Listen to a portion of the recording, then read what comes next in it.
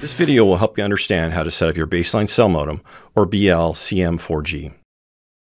Here's what's in the box: the installation and user guide, wireless activation information, an antenna cable, and a short Ethernet cable.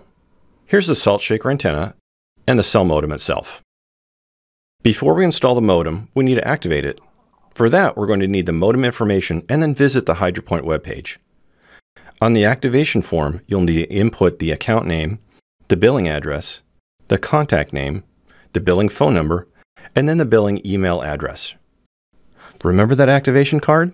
It has the cell modem SIM number and the cell modem serial number. Next, enter the controller name, the site name, and then agree to the listed terms and conditions. Enter your name and then use the mouse for some semblance of a signature. After submitting the form, allow a day or so for the activation to be processed. Now that I've gotten notice that my cell modem has been activated, I can install it.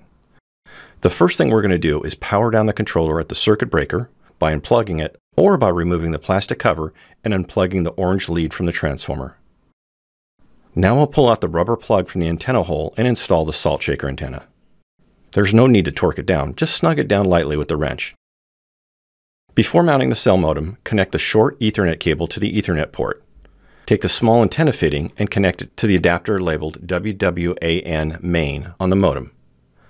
Connect the modem with 2 screws to the inside top of the enclosure. The weather stripping material gives some extra support to the back of the modem. Connect the other side of the antenna cable to the salt shaker antenna. Like before, just snug it down.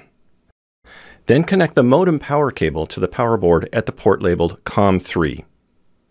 Now take the other end of the Ethernet cable and connect it to the port on the back of the display board.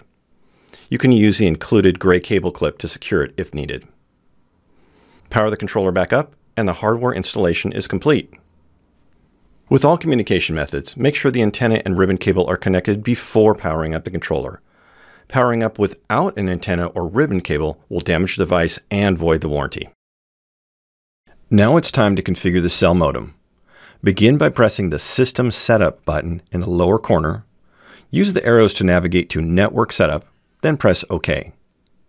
At Communication Setup, press OK to view the Communication Type menu.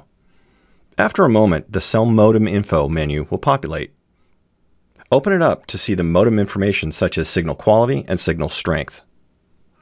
Let's check on the Base Manager connection by pressing back twice until you find Base Manager Setup.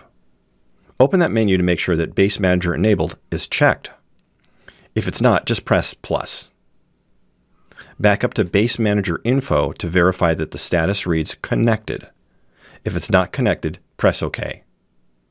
After a moment, we can see that the controller is now connected to Base Manager. If you haven't connected your controller to Base Manager yet, use the authorization code that shows up so you can add your new controller to an existing Base Manager account. You'll need to follow the instructions along with the code, so it's a great idea to take a picture of it before heading back to the office.